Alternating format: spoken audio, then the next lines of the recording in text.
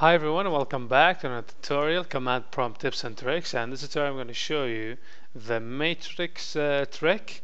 So what you're going to do, you're going to go in here. I've got a file called my file under C temp. I'm going to open it and I'm going to say echo off, and then I'm going to say color 0A and then I'm going to do this stop, and then I'm going to say echo, and then you're going to have the percentage sign, and you're going to say random, and then percentage sign and a space. Don't forget the space.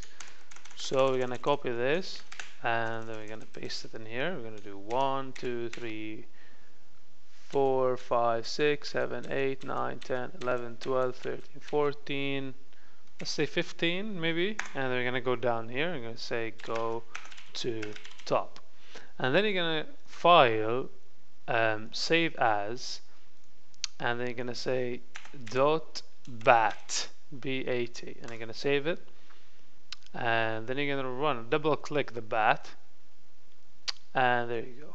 But I did more numbers here, so it's weird, a little bit weird. So what I'm going to do is I'm going to reopen my text file, and what I'm going to do is I'm going to remove like 2 of these, like 2 randoms, 1 2. There you go, just like that. And I'm just going to save, and then we're going to say file, save as, and then one more time. Yeah, I'm going to replace it. So yes, and let's see.